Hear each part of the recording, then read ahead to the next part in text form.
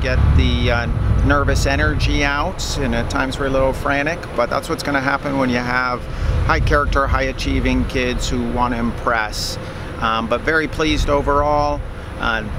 Returnees came back looking fit and ready to go, and certainly pleased with some of the new kids on day one.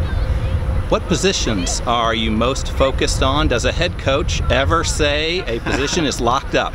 No, hopefully the environment is competitive, and I think we came into a very competitive environment, luckily enough for the new coaching staff.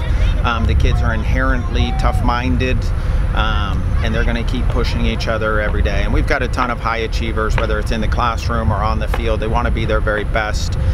So if you're a starter, you're always being pushed. And on the flip, if you're a reserve, those kids are really going to be pushing for more time. What kind of tone do you want the seniors to set for the team, and especially some of the newcomers? Yeah, well, what we asked them to do is just set the tone for practice in terms of how we operate and the tempo and the timing and how we do things minute by minute at practice, and then make sure we're bringing an accountability factor on the field where our team chemistry is very, very good. We've got a bunch of kids who really like each other, and the new kids are good people, and Rice as an institution is always going to attract good people and high achievers. But we need to make sure when we're on the field, despite being friends, we have a level of accountability to our athletic performance and the standards we want to set. And I thought for day one, did a really, really good job of that. Any of the freshmen jump out at you, or perhaps the transfer Micah?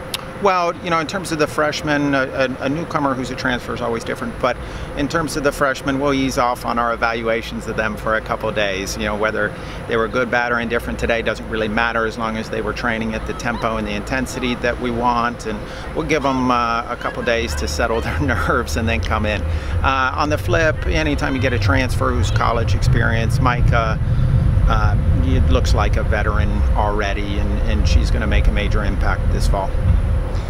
Been coaching a long time. You're also a former player. What do you remember about your first day freshman year? That's a great question. Your first day freshman year, it's all about first impressions, but there's a social and an athletic aspect to it.